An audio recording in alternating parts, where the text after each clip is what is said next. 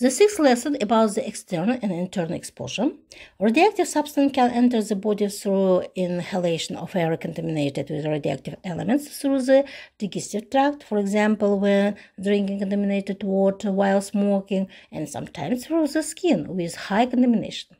The process of exposure to ionizing radiation on the environment, objects of animated and inanimated nature, is called irradiation.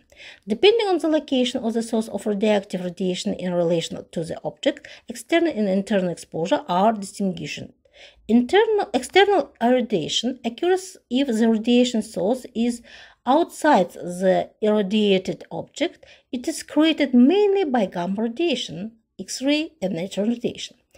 Its destructive power mainly depends on the radiation energy, duration, distance from the radiation source to the object, and on protective measures.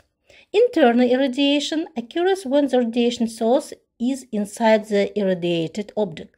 The main ways of penetration of radionuclides into the human body are gastrointestinal tract, with food, water, saliva, respiratory organs with inhalatory and dust, skin, and mucous membranes, mainly when damaged.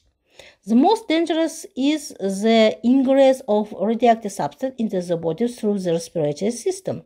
This is due to the fact that the volume of air consumed by a person is many times higher than the volume of water and food entering the body per day. Consequently, at the same volumetric concentration of radioactive substance with air and activity will arrive per day, that is a dozen times higher than that supplied with water and food. In addition, activity trapped in the air is more likely to penetrate the bloodstream and spread throughout the body than when radioactive compounds are removed from the gastrointestinal tract. When a radionuclide enters the body, a person carries a source of radiation inside himself and constantly increases the total dose of radiation. When ingested orally, radionuclides are absorbed in the gastrointestinal tract with the same probability as their stable isotopes.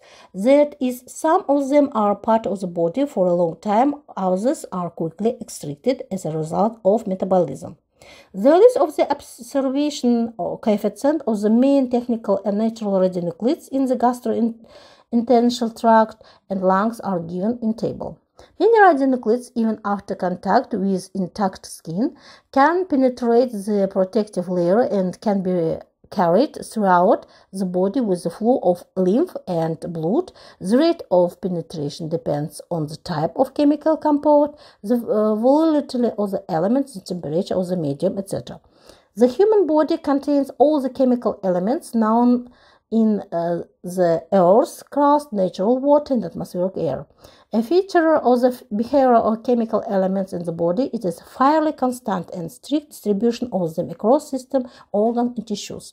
There are a number of features that make internal exposure many times more dangerous than external exposure. With internal irradiation, the time of irradiation of body tissues increases, since in this case the irradiation time coincides with the time spent by the radioactive substance in the body. Also, the dose of internal radiation rises sharply due to the particularly infinitely small distance to tissues that are exposed to ionizing effects. Third, with internal radiation, absorption of alpha particles by the stratum corneum of the skin is excluded. Fourth, with a few exceptions, radioactive substances are distributed unevenly in the tissues of the body and are selectively concentrated in individual organs, further increasing their exposure. Fifth, in the case of internal radiation, it is not possible to use the methods of protection that have been developed for external irradiation. The degree of radiation hazard during internal exposure of a person is determined by a number of parameters. Firstly, route of entry, place of localization of radioactive substance in the body, duration of radioactive substance entering the human body, the time spent by the emitter in the body, energy emitted by radionuclides per unit of time, The mass of the irradiated tissue, the ratio of the mass of the irradiated tissues to the mass of the human body, the amount of radionuclides in the body, that is the number of decays per unit of time, and the type of radiation. The presence and combinations of these factors will lead to a wide variety of values that characterize the maximum permissible amount of radioactive elements in the air, water, inside the human body, and also characterize a more general indicator, the limit of the annual intake of radionuclides into the human body. This lesson is over. Thank you for your attention.